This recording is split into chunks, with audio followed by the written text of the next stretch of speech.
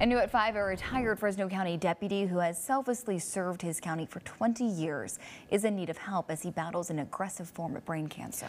Austin Herron, a husband and father of 3 children, is struggling to pay his medical bills after being diagnosed with cancer in July of 2023. CBS 47's Hannah Gonzalez joins us live now in the studio. And Hannah, how can the community help?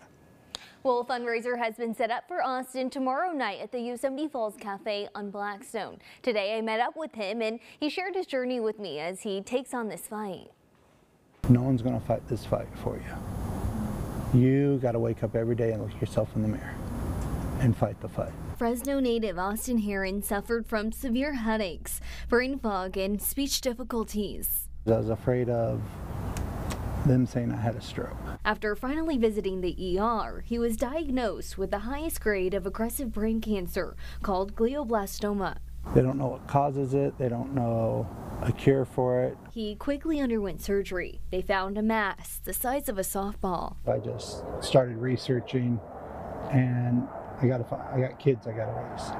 I got to find a way to beat this. He decided he wasn't going to take the traditional approach of chemotherapy and radiation and opted for alternative treatments. I have the attitude that this cancer will not kill me. The doctor's telling him he only has 12 to 15 months to live.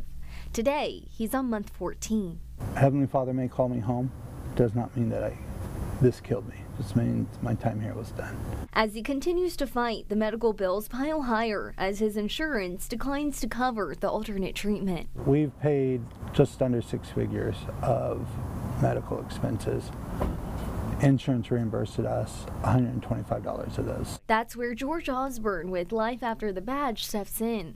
While the organization is still on the ground, the goal is to help first responders as they go through the hardest part of their life, like an accident or illness. My hope is that we can raise close to $15,000.